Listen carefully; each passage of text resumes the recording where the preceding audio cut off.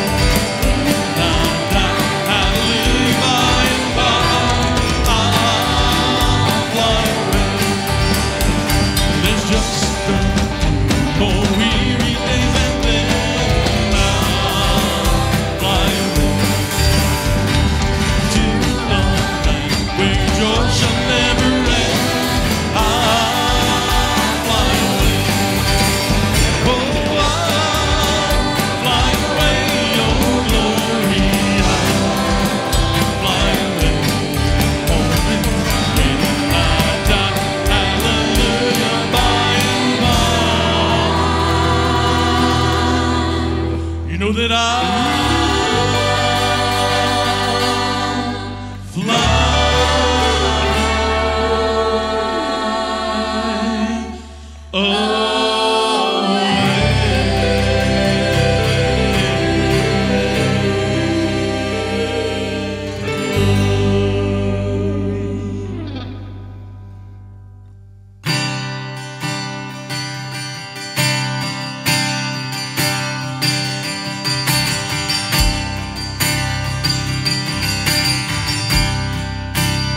Everyone needs compassion, love that's never fading. Let mercy fall on me. Everyone needs forgiveness, kindness of a Savior, the hope of nations.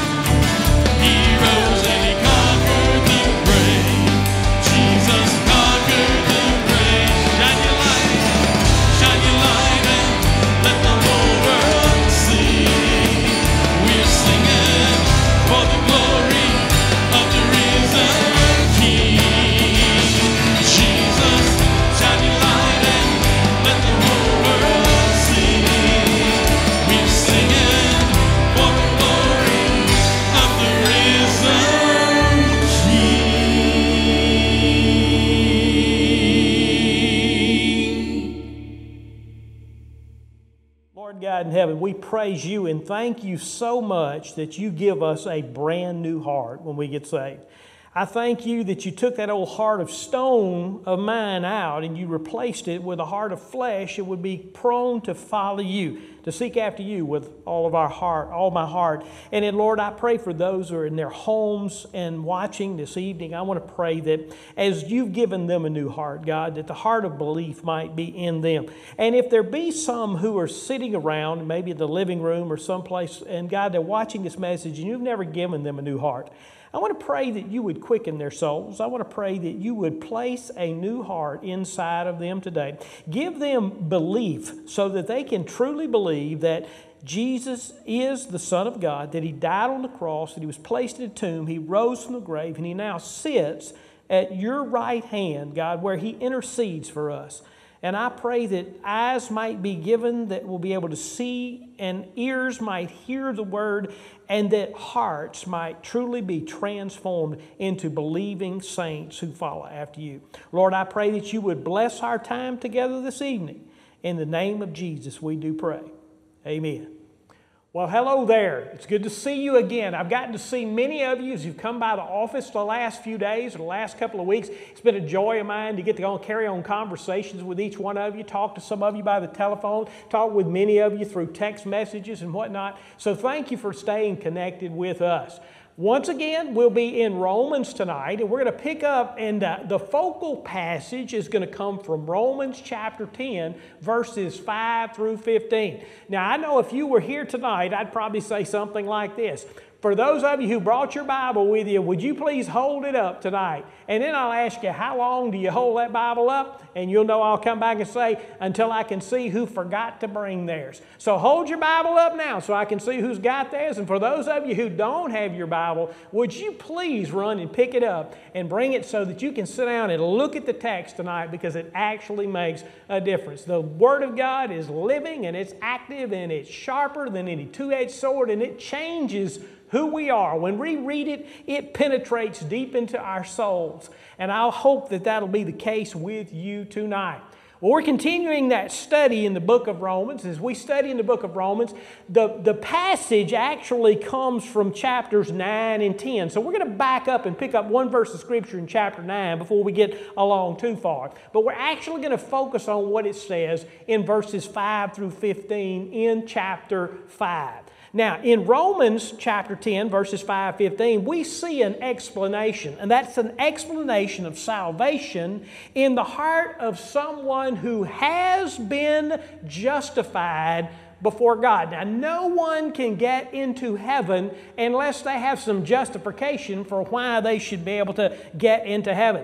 Now, by the grace of God, a person believes that Jesus Christ is the Son of God, who has raised from the grave, and right now He sits at the right hand of God the Father, and He is King of the kingdom of heaven, and one day that kingdom of heaven will come down to earth. In the meantime, we bow down to Him. We bend our knee to Him. We know that He has all authority over us, and He tells us what to do because He loves us. He always tells us the right thing to do, and that thing that is best for us and is good for His kingdom at the same time.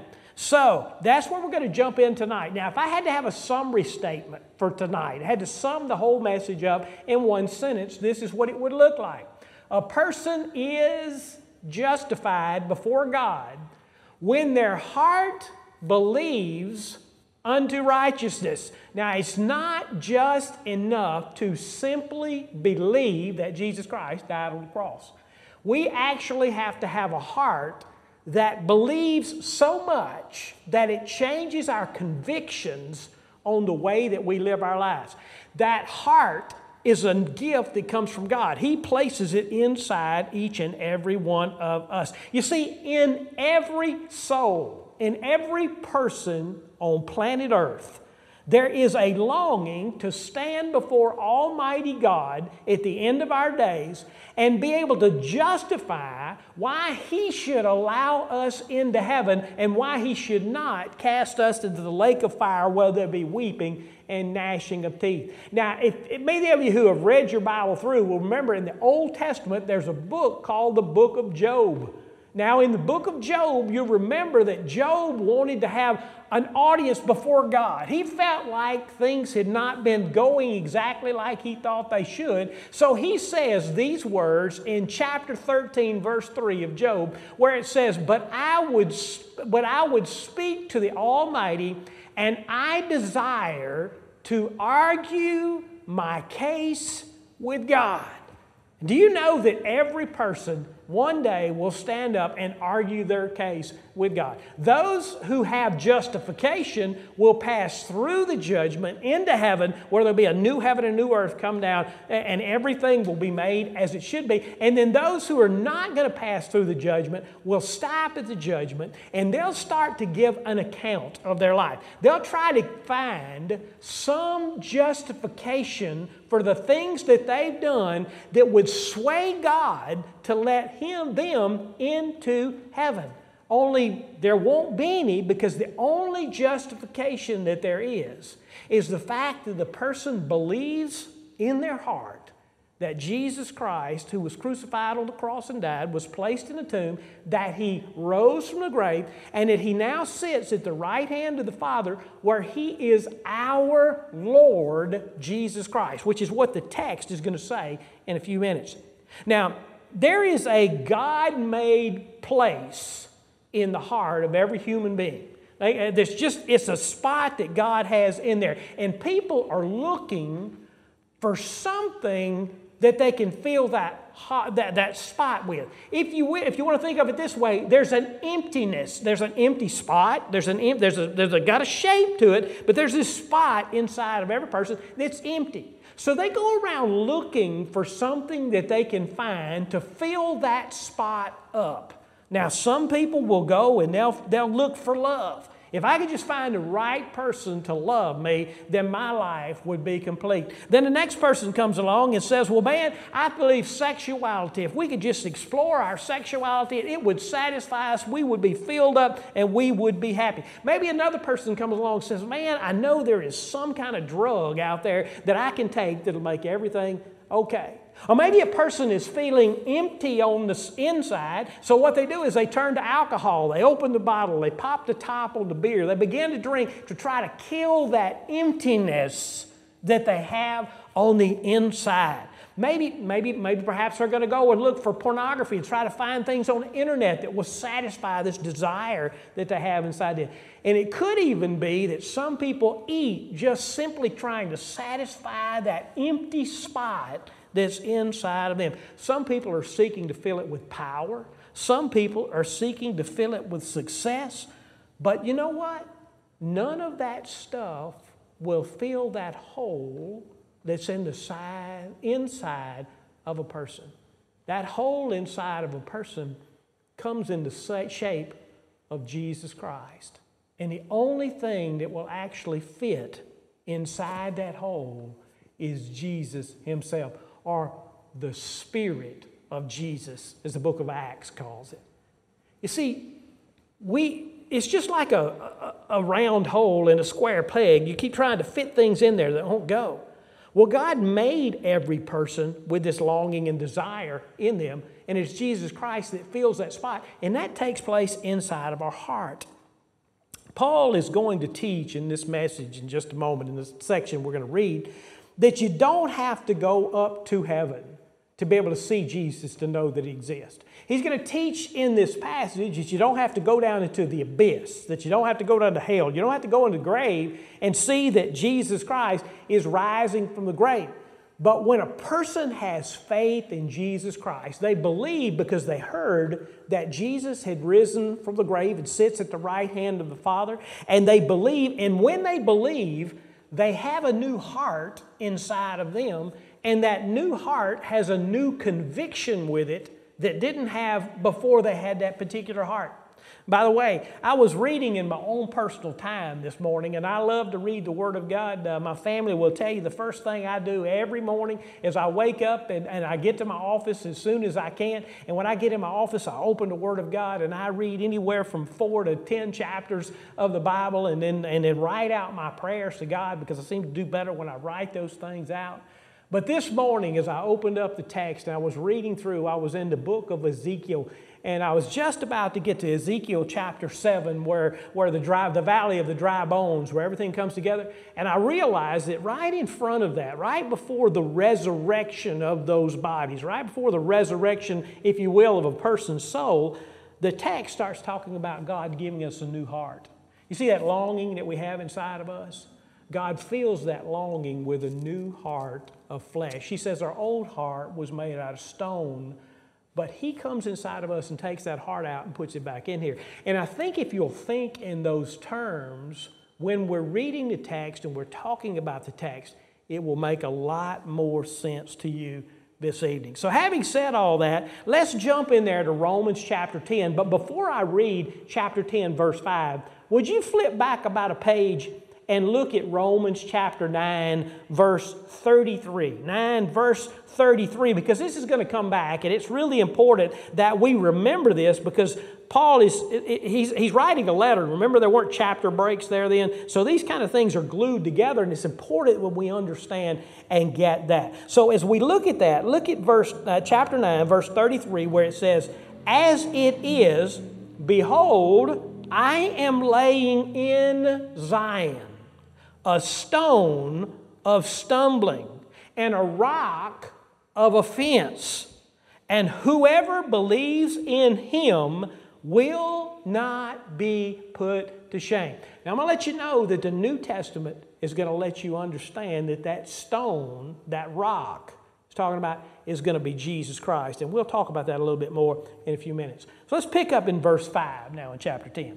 "For Moses writes about the righteousness that is based on the law." You remember in the Old Testament, they were trying to be righteous. The way to be righteous was by living by the law. He goes on and he says, "That person who does the commandments shall live by them." So they were trying to live by the law to be righteous. But look at verse, as it continues on, in verse 6, it says, "But the righteous, based on faith, says, do not say in your heart, who will ascend into heaven, and do not say in your heart, who will ascend to heaven, that is to bring Christ down from heaven, or who will descend down into the abyss, that is to bring Jesus Christ up from the dead. But what does it say? The word is near you, and it's in your mouth." Now, you may want to circle that word mouth, because you're going to see that used a lot in these verses. The word is near you, it's in your mouth, and it's in your, and I want you to underline or circle the word heart right there. Very important to see the mouth and the heart, because you can't separate the mouth and the heart when it comes to salvation. And it goes on and it says, that is the word of faith that was proclaimed. So because of faith, the heart is going to be changed and the mouth is going to confess that Jesus is Lord. That's what he's going to say in a minute. Verse 9, "Because if you confess with your mouth that," everybody at home, would you read the next 3 words with me? If you would confess that Jesus is Lord, thank you very much, and believe in your, what's that word? That's right, heart, that God raised Him from the dead, you will be what? Saved. Now, what does that save mean? It means we're going to be saved from the fires of hell. It means we're going to be saved from the penalty of our sins. It means that we're going to be saved one day from the presence of our sin. It means that today we can be saved from the pull, from the pull of that sin, and one day we'll stand in glory completely justified. Going on, it says in verse 10, for with the heart one believes and is justified. And with the mouth, you see the heart and the mouth again, connected together. With the heart one believes and is justified, and with the mouth one confesses and is saved. So the heart and the mouth have to be in sync with each other for salvation to take place. You can't just confess with your mouth. You have to believe in your heart. And you can't just believe in your heart. You have to confess with your mouth. So you see these two things are linked together, and there's no way we can separate them. Verse 10 goes on to say, For with the heart one believes. Because it's really in your heart whether you believe that Jesus rose from the grave or not. It's with the heart that one believes and is justified, and it's with the mouth that he confesses and is saved. Verse 11, For the Scripture says, Everyone who believes in him will not be put to shame. Now the reason they won't be put to shame is they're going to find out in the end this is absolutely true. It is the truth. Verse 12, For there is no distinction between Jew and Greek. So it doesn't matter whether you were in God's chosen family of the Jews or whether you're a non-chosen person. Either way, if you confess with your mouth and believe in your heart that God raised from the dead, you're going to be saved. For the same Lord is Lord of all. He's Lord over everything. Okay? He's even Lord if you don't agree that He's Lord. He's still Lord. Bestowing His riches on all who call on Him. Now, not on all, but on all who call on Him. For everyone who calls on the name of the Lord will be saved. Okay, verse 14 then. We start seeing a bunch of hows. You may want to underline all the hows in here because you're going to find 5 hows in here. How then will they call on Him whom they have not believed? How are they going to believe? How are they going to be able to call on something they don't know? And the next one is, and how are they to believe in Him whom they have not heard? So if they hadn't heard about it, how can they possibly believe in Him? And then he goes on and says, and how are they to hear without someone preaching? In other words, somebody's got to say something about it. And in verse 15 says, and how are they to preach unless they are sent? So somebody has got to be sent to do the preaching. And the Scripture goes on and it says, as it is written, how beautiful are the feet of those who preach the good news. And I'll make a guess right here. And I don't think I'll be wrong, but I'm going to make a guess here. Those of you who know Jesus Christ as your Lord and Savior, you probably know who it was who got up off of their seats and got on their feet, and they came and they told you about Jesus Christ. May have been a Sunday school teacher. It may have been a next door neighbor. It may have been the preacher who was preaching that day. But you heard the gospel and your heart was quickened. You got that new heart that Jeremiah talked about, and God placed it inside of you. Well, I'm going to break the text. Let me go ahead and tell you what let me tell you what I'm going to tell you, then I'll tell you. And this is what I'm going to tell you. There's 3 things we're going to talk about right here. The first one is this. We're going to talk about the stone of Zion. All right, we'll come back to that in just a second, but that's where we're going, is the stone of Zion. The second thing we're going to talk about is the confession. Now, what is the confession? The confession is the statement that Jesus is Lord. Okay, we're going to spend a little bit of time on that. And then when we get to the last, it's going to be about the 5 hows. You remember I pointed out 5 hows to you. We'll get there in just a minute. So let's go back to number 1 right here, and let's look at the stone of Zion. Now, you remember we backed up and picked up in Romans chapter 9, verse 33, where it says, as it is written, behold, I am laying in Zion a stone of stumbling and a rock of offense, and whoever believes in Him will not be put to shame. I want you to know that in the Bible, a reference specifically to this stone is found 7 times in Scripture. So what I'm going to do over the next couple of minutes is I'm going to flash up on the screen all 7 times that this appears in Scripture.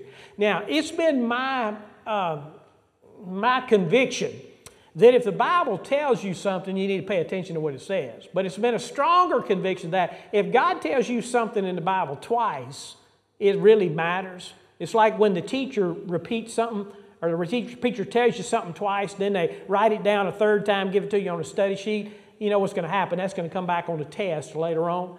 Well, I want you to understand that this is the stone of Zion appears 7 times in Scripture. There's the first one. The other one, the next one I want you to look at is found in Psalms 18, verse 22. Now, Psalm 18:22, you can take that, look at it, go up and look it up in Scripture later on, but this is what it says. This is the psalmist writing and letting us know about something that's going to be there in the future. What does it say? The stone that the builders rejected has become the cornerstone. So God's laying the foundation to paint the picture that when Jesus Christ came, the Pharisees, the Sadducees, the ruling bodies of the day are going to reject Jesus, but He's going to be the very one who is the cornerstone. He is our rock and our Redeemer. And the Bible is full of references to Jesus being the rock. Well, we could go to Matthew chapter 21. In Matthew chapter 1, the 42nd verse, Jesus Himself is talking about Himself. He says, have you never read in the Scriptures, and He refers back to the stone that the builders rejected has become the cornerstone. This was the Lord's doing. This was God. God's the one who did this. This is the Lord's doing, and it is marvelous in our eyes. So He's beginning to set up the fact that this stone that's talked about so many times in Scripture is going to be the main thing. So we go from Matthew, we jump over to the book of Mark. Matthew, Mark, and Luke all have something referencing this in there. Mark says in chapter 12, verse 10, have you not read the Scriptures? And then help me with it. The stone the builders rejected has become the cornerstone. You start to see how important this stone in Zion actually is. Well, let's flip over and let's look at Luke in Luke chapter 20, verse 17, where it says, but He looked directly at them, and this is Jesus who is looking directly at them, and He says these words, what then is this that is written? And okay, here's the words again. The stone that the builders rejected has become the cornerstone. And then if we want to go to 1 Peter, when Peter's writing that letter to the church in 1 Peter, we can get in chapter 2 and look at verses 7 and 8. And Peter's going to write these words. He's going to say, so that the honor is for you who believe. Remember, it's with the heart that we believe and are justified. But for those who do not believe, the stone, who is Jesus Christ, that the builders rejected has become the cornerstone of our faith, and a stone of stumbling, and a rock of offense. They stumble because they disobeyed the word as they were destined to do. So what turns out that the stone, everybody's got to deal with the stone. Everybody on the face of the earth has to deal with Jesus Christ in some way or another. Maybe I could have gone to the book of Acts and showed you the seventh one here is contained in chapter 4, verse 11. He said, this Jesus is the stone that was rejected by you, the builders. In fact, when Peter says that in that sermon he's preaching to the Pharisees, he's preaching to the priests, he's preaching to the Sadducees who are listening there. He said, this Jesus is the stone that was rejected by you, the builders, which has become the cornerstone. So first thing we want to take away from all those scriptures is that Jesus is the stone. He is the rock upon which we as Christians are hewn. He is the place we stand, the firm foundation. You remember the man who built his house on the stone? Jesus Christ is the stone we build our house on. Over and over, Scripture alludes to Jesus Christ as being the stone. But that stone was rejected by men. It was rejected by the Pharisees, the Sadducees. It was rejected by Pilate. It was rejected by Herod. It was rejected by all of those who came to him. But their rejecting it was not a good idea. You see, if I was to take you back to the book of Daniel, you know there's a minor prophet by the name of Daniel. In chapter 2, we see where King Nebuchadnezzar has a dream, and he dreams about this big giant statue, and he calls for an interpretation of that dream. And in the interpretation of that dream, Daniel comes up and he tells Nebuchadnezzar what he was dreaming about. Nebuchadnezzar never even told him about the dream. Daniel just tells him about the dream that Nebuchadnezzar has had. Nebuchadnezzar is, now that he knows that Daniel knows the dream without him telling him about it, he knows that he must have the interpretation from God. Turns out that there's this big giant statue that's made out of iron and clay and different parts in different places. And in the dream, there's a place where this big giant stone is hurled at the statue that's a big giant statue, and the statue is torn to pieces. You see, Peter is letting them know that Jesus Christ is that stone that tears down kingdoms. It's that stone that rejects everything in this world, because everybody, even King Nebuchadnezzar, the most powerful man on the face of the earth, has to bow his knees to Jesus Christ as Lord. Matthew chapter 21, verse 44 reads this way. And it says, "And the one who falls on this stone will be broken to pieces, and when it falls on anyone, it will crush them." Now let me help you understand this text right here. And the one who falls on the stone. So he's distinguishing that there's two people. There's one person who comes to the stone and they fall down on the stone and they're broken to pieces. And when it falls on anyone, it will crush him. You see, when we come to the stone, when we come to Jesus Christ and we fall to Him broken, He saves us. But if we come to Jesus Christ and we don't fall down, bend our knee before Him and come, the stone will fall on us and it will pulverize us and it will crush us. What you do with the knowledge that Jesus Christ is the Son of God, that He died on the cross, He was placed in the tomb, and He rose from the grave, has everything in the world to do with your eternal destiny. If you believe with your heart and confess with your mouth, you're going to be saved. If you disbelieve with your heart and you don't confess with your mouth, then you're not going to be saved. Which brings me to the confession itself. The confession itself. Now, the confession is, this is what everybody has to agree to and say, that Jesus is Lord. Now, let me make this clear up front. If you choose not to confess that Jesus is Lord, that doesn't stop Jesus from being Lord. Because the reality is, the truth is the truth, whether you believe the truth is truth or not. As Lord, Jesus has authority over everything. When Jesus ascended up into heaven, He told His disciples before He went to sit at the right hand of the Father, He said, "All authority in heaven and on earth has been given to me." Even Satan himself has to bow to the authority of Jesus Christ as Lord. There'll come a day when every knee will bow and every tongue will confess that Jesus Christ is Lord. You see, Jesus is Lord is not just a statement. It is a life-changing justification before God that will lead to righteousness. Let me say that sentence again. Jesus is Lord is not just a statement that you make with your mouth. It's a life-changing justification. You remember I told you at the beginning of the message, everybody's going to stand before God, and there's got to be a justification as to why God lets you into heaven. Well, Jesus Christ, your confession of Jesus Christ as Lord is going to be what gets you into heaven, because Jesus Christ is Lord, and you believe that in your heart, and you have confessed that with your mouth when you're here on earth, so that everybody knows that you believe that Jesus is Lord, and that He's sitting at the right hand of the Father, and that He has authority over your life. You will be let into heaven. You see, Jesus is Lord is the confession. It's a confession statement that flows out of your heart that believes that Jesus actually rose from the grave.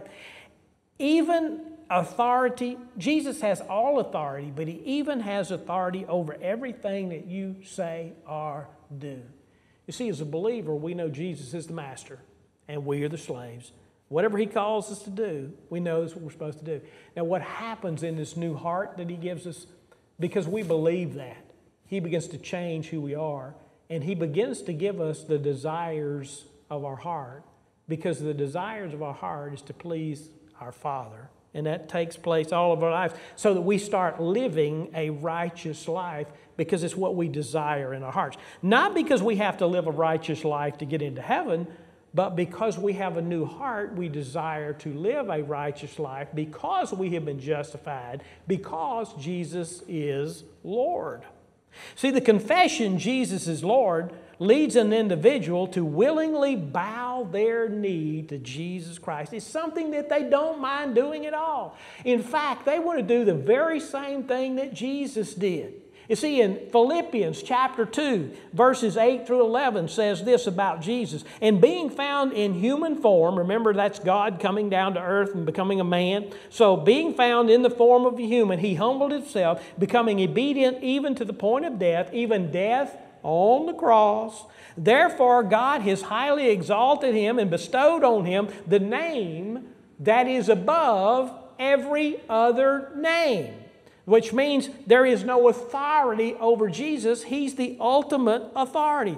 So that at the name of Jesus, now listen to this, every knee will bow in heaven and on earth and under the earth. So everybody in heaven will bow to Jesus because He is the Lord.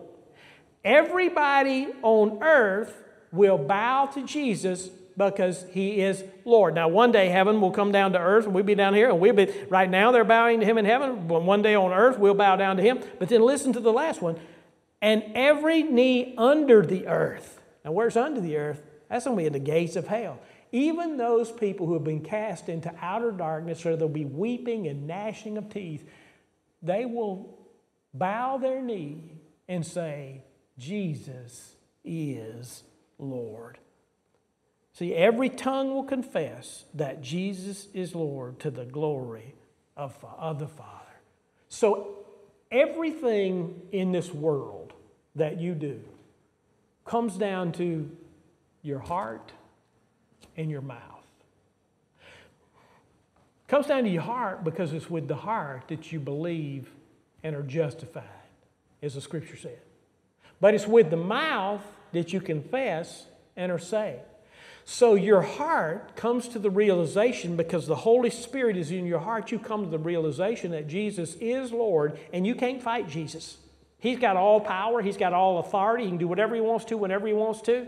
So you come to the realization you just got to yield to Him. You surrender to what we call the Lordship of Jesus Christ. And as you do, it makes a change. You're justified, and now it changes your actions, so that your mouth begins to say, you got to get ready, Jesus is Lord. Now look at what Paul does with the confession after this, which brings me to the third portion of my message, which is what I call the 5 hows. You're going to see 5 questions that pop up in 2 verses of Scripture. 5 different questions are going to pop up right here. First question is going to say, how will they call on Him? How will they call? Well, this is what's going to happen. They're going to cry out to Him in prayer. Because what God does is He opens our eyes so that we can see what we couldn't see before. So we know that Jesus Christ really exists. By the grace of God, when you hear scriptures like, for all have sinned and fall short of God's glory. When you hear scriptures that says, for the wages of sin is death, but the gift of God is eternal life through Jesus Christ as our Lord, it begins to open up your mind and unlock truths that you've got to bow your knee to Jesus Christ as Lord, or in the end of your life, you'll be cast down into the lake of fire where there'll be weeping and gnashing of teeth. So how do they call? They call because the Holy Spirit makes them aware of their need to come to Jesus Christ. You know, the text in John says, no man comes to the Father, no man comes to me unless the Father draws him, Jesus is saying. So Jesus calls them, and they cry out to Jesus because nobody seeks Jesus without Jesus first calling them. The second question comes up, and how are they to believe? How can a person really believe that all this is true? Well, there's only one way that you can believe, and that's if Jesus were to place a brand new heart inside of you. And that's exactly what I was reading in the book of Ezekiel this morning in chapter 36, where the Lord says to Ezekiel, I will put a new heart in them. And when He puts that new heart in you, you come to life and you begin to believe. And because you believe, it changes how you feel. It changes what you do. It changes what you say so that you confess that Jesus is Lord. But the next question is, how are they to hear? Now, we talked about you hear the Scriptures and you're convicted and you know you need to be saved. Well, how can they hear? How are they going to hear the Scriptures if they don't have the Scriptures in front of them? So the answer to the question comes from the next question. How are they to preach if they are not sent? So, in other words, somebody has got to take the words from the Scripture, from the text, to that person so that they can hear. They've got to take the words that says the wages of sin is death, but the gift of God is eternal life. They got to take the passage that says all of our righteousness is no more than filthy rags in God's presence. They got to take the passage that says for all have sinned and fall short of God's glory. They got to take the passage that says God demonstrated His love for us, and while we were yet sinners, Christ died for us. So some preacher has to get that information to them so that they can hear, so that they can believe, so that they can cry out to God. And then how can they preach if they're not sent? So who is it who's supposed to be preaching? Is it just the preachers? Or is everybody supposed to be preaching? The reality is when you come to know Jesus Christ as Lord and Savior because your heart has been changed and because you're confessing that Jesus is Lord and you're enlightened, so it's some new truth you've never known before, you can't wait to go and tell somebody what Jesus has done inside of you. You become an ambassador, if you will, for Christ to go and share the gospel with those people you come in contact with. And that's why Paul writes in that last question, how beautiful are the feet of those who preach the good news. You see, those feet are the feet that get up off of their seat and go and tell the people that Jesus saves. Oh, how awesome that is. I close out this evening with simply two statements. One is, have you been saved? Matthew 21:44. We looked at that overhead a few moments ago. Matthew 21:44. And in that scripture, Matthew 21:44, you'll remember that it said, and the one who falls on the stone will be broken to pieces. As you sit in your living room, as you look at the computer or you look at the television set, you listen to the words I'm speaking, or as you look at the scriptures that you have in your lap. Let me ask you this question. Have you ever been broken? Have you ever come to Jesus Christ and fallen down on Him and seen how all of your righteousness is no more than filthy rags in the presence of God? If you haven't, maybe today is the day that you call out to Him. Maybe today the Holy Spirit is prodding your heart to let you take your old heart out and replace it not with a heart of stone, but a heart of flesh. And that heart of flesh can believe that Jesus Christ died on the cross. He was placed in the tomb. And on the third day, He rose from the grave. And 40 days later, He ascended to sit at the right hand of the Father, where He is now Lord, where He makes all the decisions, where He has all the authority. Is He calling out to you this evening as you listen to this message? Is He calling your name? Is He saying something like this to you? Come and follow me. Come, all who are heavy laden. Is the Spirit saying to you, come? Is somebody from the church at Ridgely saying to you, come to know Jesus Christ is your Lord? Well, you could just utter with your mouth that Jesus is Lord, but that doesn't save you.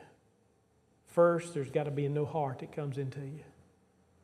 But if there's a new heart that's been placed in you and you believe that Jesus Christ is the Son of God, that He died and rose, the next step for you is to take action upon that which is in you, which is to confess that Jesus is Lord. Maybe right now you want to bend over and look at the person next to you or whoever invited you over to hear this message tonight and tell them, I want to confess that Jesus is Lord. Let's go ahead and say it right now. Jesus is Lord. And if that's your confession, you're confessing that because your heart has been changed by Almighty God. Your neighbor, your friend, your family member who has brought you to hear this message tonight is going to share with you at a later date how you can come and be a part of the family of God and how God is going to do a tremendous work in your life.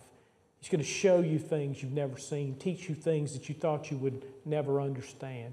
He's going to show you how to come and follow in baptism and be a part of the family of God. It's going to radically change who you are for the good and for the joy you will pursue the Lord, because God has begun a good work in you and He's going to be faithful to complete it.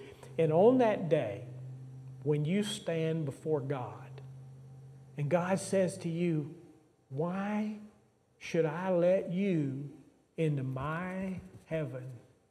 You can look at Him and say, because Jesus is my Lord. And you'll make it into heaven not because of the works that you've done here on earth, but you'll make it into heaven because of the work that Jesus Christ did on the cross. Second thing I want to ask is this. Have you been telling people about Jesus? Maybe you've heard the message today and maybe the thought of a few people popped into your mind. I think the reason those names pop in your head is because God places that on your heart. Remember, God gave you a new heart, and your new heart has the Holy Spirit in it. And God has the power through that new heart to cause you to think about particular people. Maybe He's saying to you, how can they hear without a preacher? Maybe He's telling you to go pick up the telephone and call somebody and tell them what Jesus has done for you. But if there is no preacher, how can they hear? But remember the text afterwards, it says, but how beautiful are the feet of those who bring the good news of the gospel of Jesus Christ. It's time to get up on your feet and go and tell what the Lord has done for you. Lord God in heaven, thank you for the truth of Scripture. Thank you that Jesus Christ is Lord. For those who give their hearts and their lives to you tonight, Lord, I pray that as they pray to you today and tonight, that you would hear their prayer, you would heed their prayer, and you would save them. Lord, maybe tonight they're crying out and saying something to you like this, Lord, I know that I'm a sinner. I ask you to save me from the penalty of my sin. I believe that your Son Jesus is Lord. I want to repent of my sins and become who you want me to be.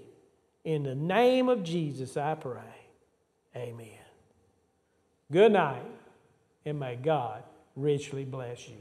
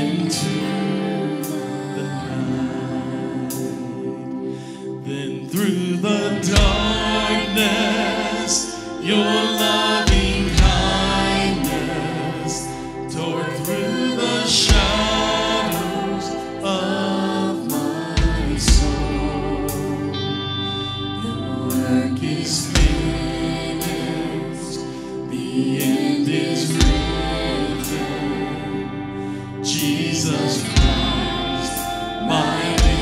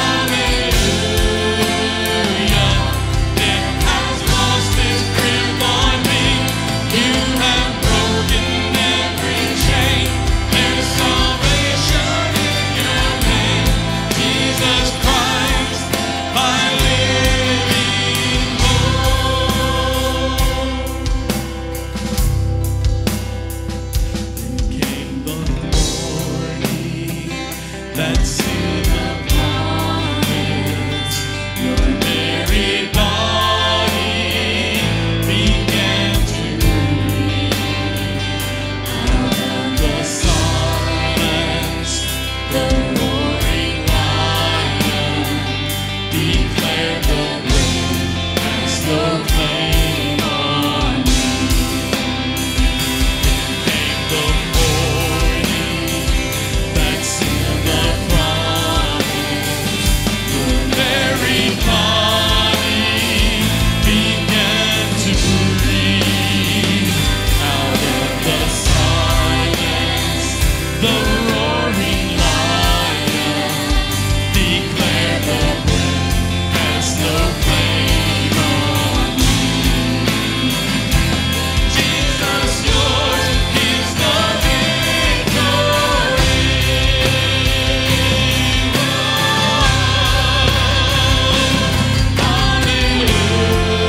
Hallelujah, praise the one who set me free.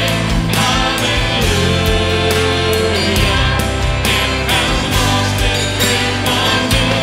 You have broken every chain. There's salvation in your name, Jesus Christ, my living hope.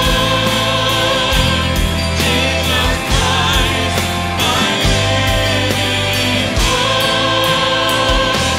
Jesus Christ, my living hope.